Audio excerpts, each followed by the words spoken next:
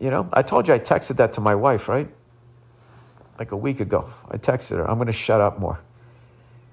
And she loved it. Got a big heart next to that text. It doesn't work the other way. If my wife said I'm going to shut up more and I gave a big heart there, I'm like, at that point, I'm basically saying, get in the kitchen and make me a sandwich, which, believe me, that's what I want to say. You know what I mean? Can we make that deal, ladies? If the man in your life shuts up more, can you go to the kitchen more? Sort of balance out, show that you're willing to kind of step our way a little bit. I mean, it's a fucking sandwich. We're not asking for shiny shit for Christmas. Every once in a while, can you bring your precious ass out to that fucking kitchen with the island that you just had to have? Take out some lunch meat. All right, there's a little bread box over there, right? Oh, it's so adorable, I have to have it. Well, open it up and get the bread out of it now. Okay, you get a plate. I'll walk you right through it. I'm going to walk women through this because your generations of women have stopped making sandwiches. I'm going to describe how to make one. Okay, you take the 2 slices of bread, right? You put them on the plate. You get out a condiment. That means like mustard or mayonnaise, hot sauce, whatever the fuck it is. Peanut butter, I don't know. Not peanut butter, whatever. You get some fucking, you know the deal. Lunch meat, cheese, pickles, fucking mustard, okay? You cut it in half, put some fucking chips on it.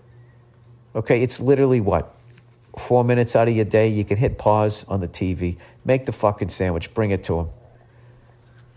And when he says, what did you do that for? You just say, because I want you to shut the fuck up for the rest of the day. And he'll laugh, and he'll shut up, and he'll eat the sandwich, and you can watch the rest of your Real Housewife shows. Right there.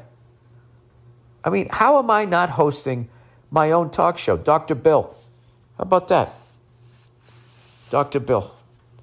Where I stress no communication. You communicate through gestures, all right? And then when somebody does a nice gesture for you, then the other person has to just shut the fuck up for the rest of the day. Rather than just saying, hey, honey, I swear to God, can you just close your fucking pie hole? Because that just leads to a fight, all right? And, as a man or a woman or they, whatever you are, when you're annoying your partner, okay? And that's the moment, okay? You go down, you get him the paper, you get him a breakfast sandwich, you order some croissants, some sort of food gesture, You rub their head. And then that person should be like, okay, they're acknowledging that they were being annoying, and I appreciate that. And your reward now is not only will we not fight about it, I am now going to shut the fuck up for the rest of the day. That's it. Or go for a walk. Just get out of the house and leave the house for him. Why don't we try that instead of talking things out like all these other fucking trained professionals mention? Sit down. Just, put it all out there on the table. What, so you can throw it in my face a week later?